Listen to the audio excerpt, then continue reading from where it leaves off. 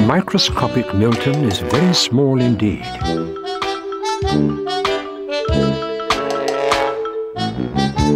He lives in a clock on the mantelpiece in the parlour of a house that belongs to a lady named Mrs. Witherspoon. No one knows he's there, apart from Milton's friend Douglas, who spends most of his time asleep in front of the fire, and of course, you.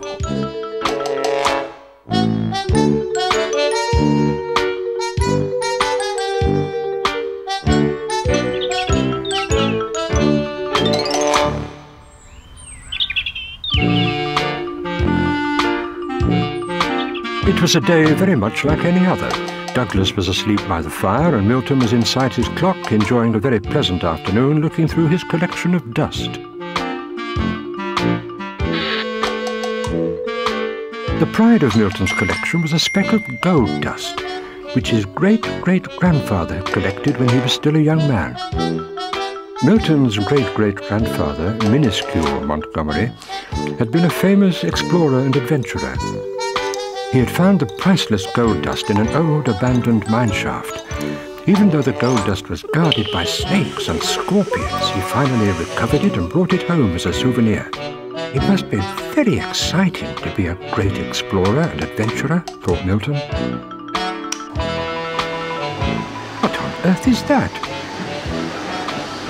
Mrs. Witherspoon was wrestling with a brand new Turbo Deluxe high-power vacuum cleaner, which was completely out of control. "It's alive!" she shrieked. Before Mrs. Witherspoon could switch it off, the vacuum cleaner had sucked up everything in its path, including Milton and his priceless gold dust. "Goodness me," she said, "there is definitely something wrong with this contraption. I'm going to telephone the shop right now and tell them to come and mend it." Douglas was worried. He couldn't see any sign of Milton. "Woof!" he shouted, and waited for a reply. "I'm all right." It was very dark. "That's better," he said to himself. "Now I can see where I'm going."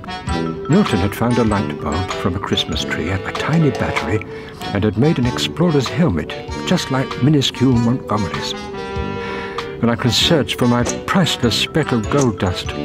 This must be what it feels like to be a great explorer and adventurer," he thought. But without the scorpions and snakes, thank goodness. Suddenly Milton heard a rustling sound behind him.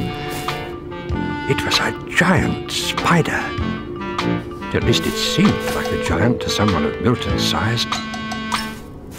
Then he noticed something. "It's my gold dust!" he shouted. But the spider was standing right on top of it. Now, what would Minuscule Montgomery have done in a situation like this? Aha!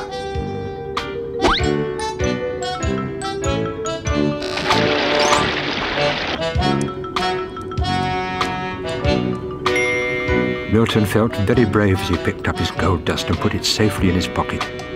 Meanwhile, Douglas was carefully examining the buttons on top of the vacuum cleaner, trying to find a way to rescue his friend inside. "I wonder what this one's for," he thought. Oh no, I started it up again. But Douglas had switched the vacuum to blow instead of suck. All the dust and fluff was blown out into the room, and so was Microscopic Milton.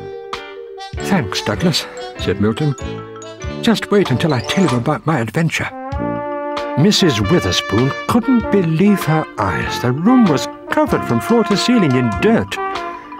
"There, I told you it wasn't working properly," she said. Milton and Douglas crept outside and hid in the garden shed while Mrs. Witherspoon made the man from the shop clean up every last speck of dirt. "Have I told you about my adventures with the giant spider?" asked Milton. "3 times today already," thought Douglas. In the distance they heard a faint scream as Mrs. Witherspoon discovered a bright green spider in her kitchen.